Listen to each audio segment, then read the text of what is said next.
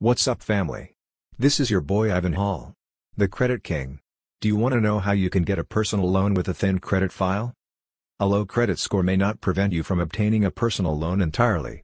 Fortunately, there are lenders who specialize in low and no credit applicants. Payday lenders, pawnshop lenders, automobile title lenders, and personal installment lenders are among them. However, starting to develop your credit file now will help you qualify for better lending possibilities in the future. Some people might not understand what it means to have a thin credit file. This basically indicates you may not have enough credit or financial activity to get a credit score.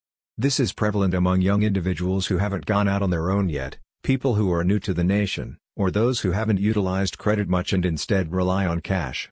It essentially implies you lack a credit score. Having no credit score is the same as having bad credit. Because lenders don't know whether or not you're trustworthy, they are unlikely to trust you with a loan or credit card. However, many of the same lenders that work with low credit consumers may also be able to help non-credit borrowers.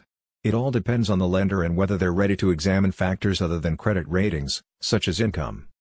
There are options available if you have a poor credit history and need to establish credit in order to qualify for loans.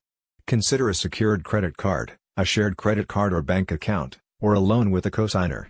All of these factors may be able to assist you in beginning to establish a credit history. It won't happen immediately, but any of these tactics should help you increase your credit over time.